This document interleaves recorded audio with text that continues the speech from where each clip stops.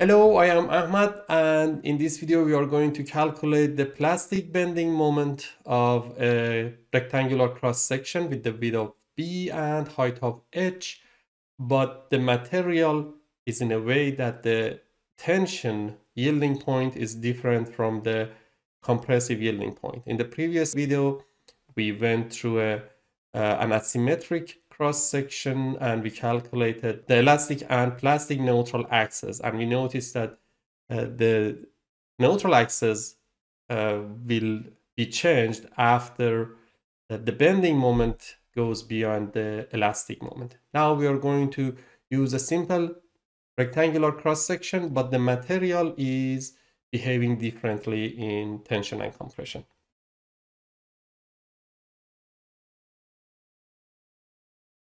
Assume we have a cross section with a width of B and height of H, and the material is sigma y, epsilon y, and this is representing the material behavior in tension, and for compression, epsilon and sigma. But we have to notice that in this example, we assume that the modulus of elasticity is the same in compression and tension. It can be different as well, but here we are focusing on different yielding point. So first of all, we need to understand how to solve and understand the scope of this example. We are going to calculate what is the elastic bending moment we can apply through this cross section. And after that, what would happen until the cross section becomes completely plastic. So if we sketch the cross section from the side, as long as the cross section is in elastic phase, so we can sketch the neutral axis, which is completely in the center of the cross section of rectangle, and moment of inertia in elastic is BH3 divided by 12. W elastic is I divided by C and is BH3 divided by 6. And we can calculate the elastic bending moment. Let's assume that sigma y is 250 megapascal and E is 200 gigapascal. So sigma y in tension will be 250, or let's go with 240, which is easier number for this example. 240 megapascal. Sigma y in compression is 2/3, which will be 160 megapascal. So if we increase the bending moment in this section, as far as the furthest edge in compression would yield first, so the bending moment is limited to yielding in the compression side in elastic phase. In other words, we can write down that sigma max in compression will be mc in compression divided by moment of inertia.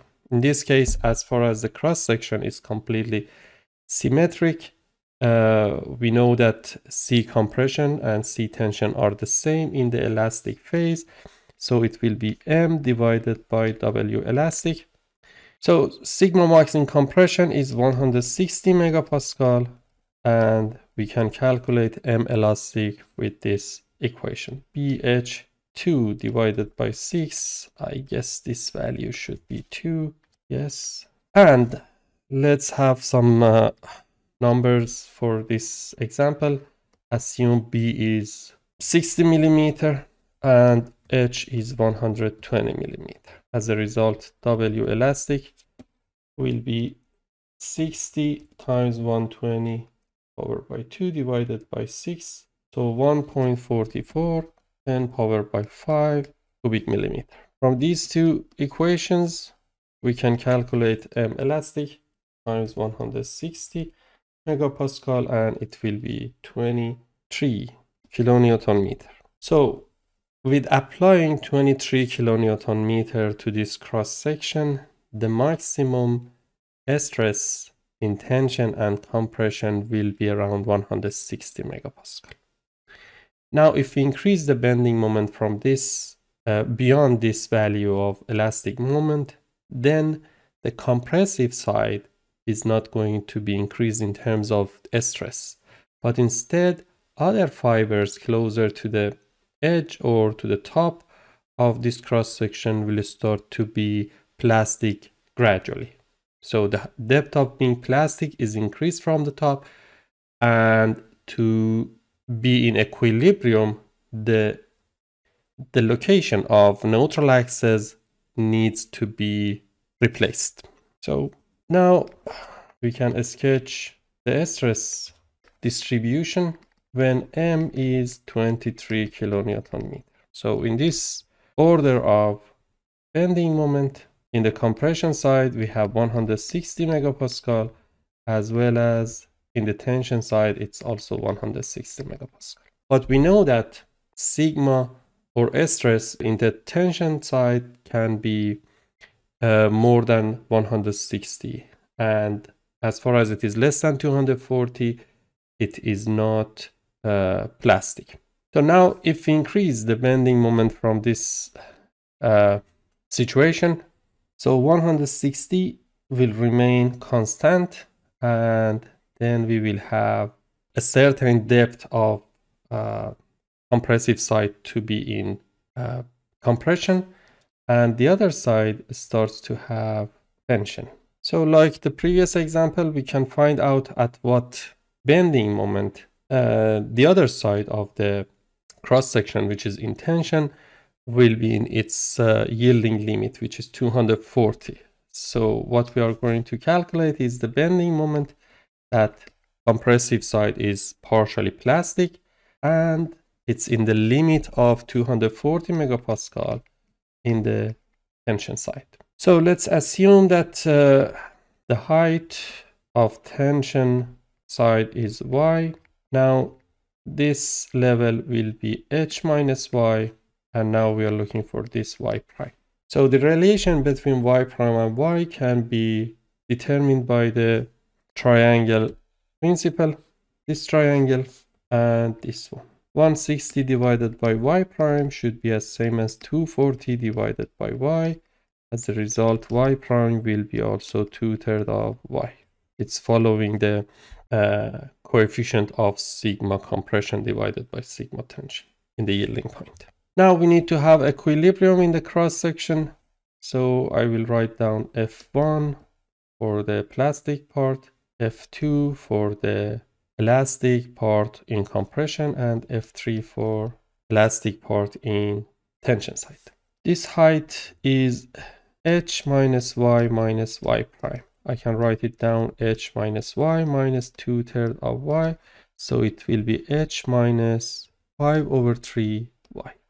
So F1, the stress in the cross section is 160 megapascal times B, and the height is h minus 5/3 y.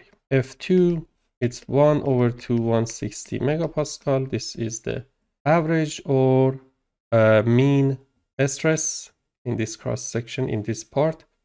The width is B and the height is y prime. So it will be 160 megapascal divided by 2 times B times 2/3 of y. If I substitute y prime by the calculated relation between y prime and y. And F3 will be 240 divided by 2 times B times y. So to have equilibrium, F1 plus F2 needs to be as same as F3.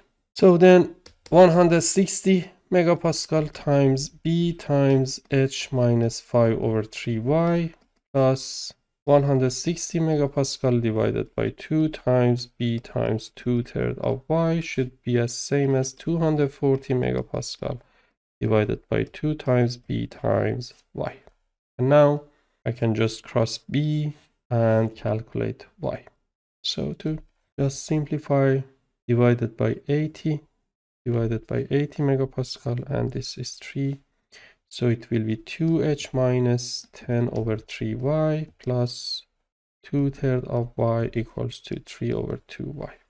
I multiply by 6, so it will be 12h minus 20y plus 4y equals to 9y.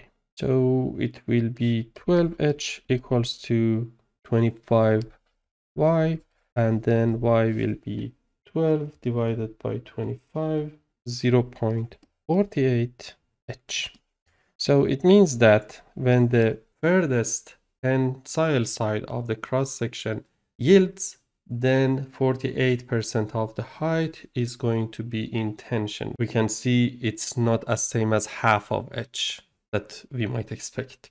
So when we have h was, we assume h is 120 millimeter, so it will be 57.6 millimeter. Now the next phase is to calculate what is the required bending moment in this phase.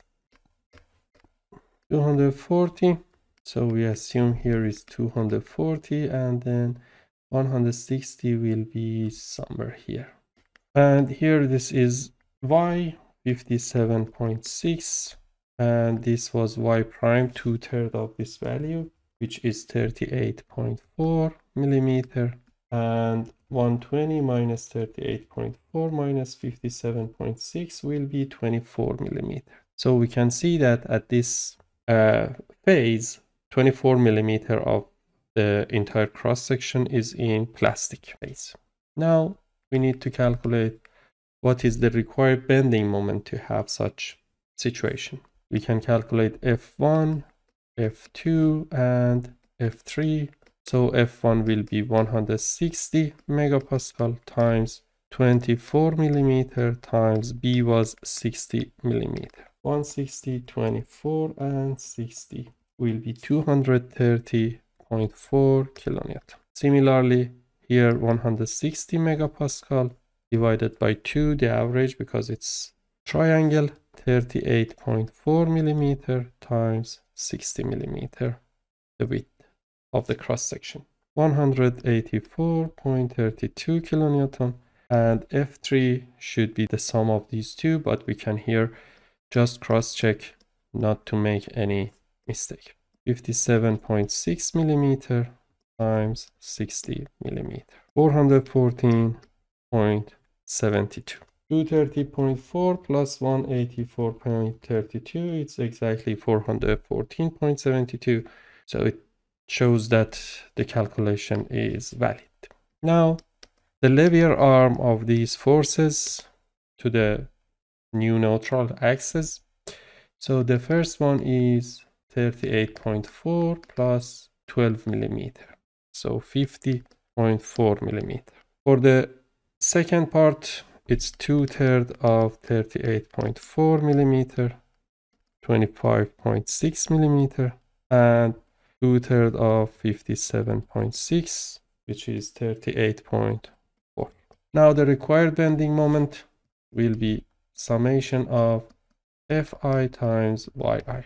F1 Y1, F2 Y2, F3 Y3. 230.4 times 50.4 plus 184.32 times 25.6 plus 414.72, 38.4. So it will be 32.26 kilonewton meter. Coming back to the elastic calculation, M elastic was 23, and now we increase the bending moment until in the tension side, which it has more yielding capacity, so that starts to yield. Now the next phase is the calculation of plastic moment. So 23, 32, and then it should be higher value for the plastic moment.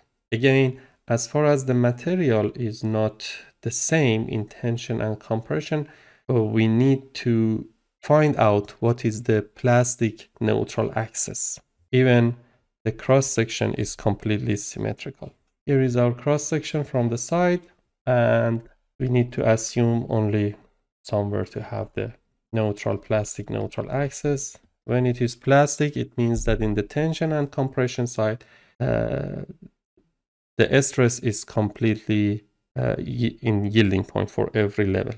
But the difference here is that the tension yielding point is 240 megapascal, while in the compressive side it's 160. So 160, and in the other side it's 240. Completely plastic. Here we have only two forces, F1 and F2. Y from top and the rest H minus Y from the bottom. So F1 will be 160 megapascal times Y times B. F2 will be 240 megapascal times H minus Y times B. As far as the cross section is in equilibrium, F1 should be as same as F2, and then 160 megapascal times Y times B is as same as 240 megapascal times H minus Y times B. We can simplify B and B, 240 and 160, 3 and 2 to 80 megapascal. Then 2y will be 3h minus 3y. So then 5y will be 3h. As a result, y will be 0.6h. Again, we can see that in the fully plastic behavior of the rectangular cross section, the neutral axis is not in the center. Now we can calculate F1, 160 megapascal times, I can write down H was 120 millimeter. As a result, Y will be 72 millimeter times 72 millimeter times 60 millimeter. And F2, 240 megapascal times 120 millimeter minus 72 millimeter times 60 millimeter. And these two should be completely or exactly the same. 691.2 kilonewton, 240 times 48 times 60, 691.2 kilonewton. And we need to write down what is the lever arm from the plastic neutral axis. The first one is y over 2, 36 millimeter, and the tension side is h minus y divided by 2, which is 24 millimeter. Now, the plastic bending moment can be calculated by sigma fi times yi. F1 y1 plus F2 y2. 41.47 kilonewton meter. So here we can see that we have three phases to have the summary. So M elastic was 23 kilonewton meter and M plastic is 41.47 kilonewton meter.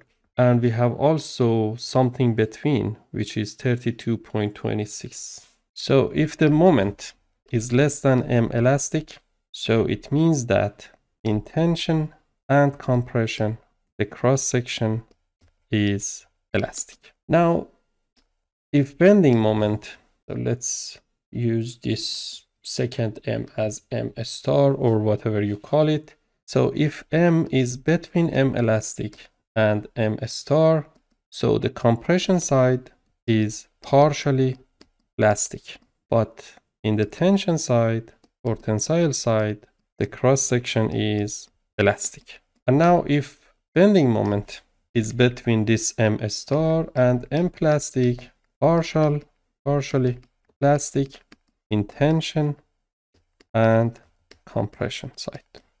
And then when it's plastic, so it's completely hinged.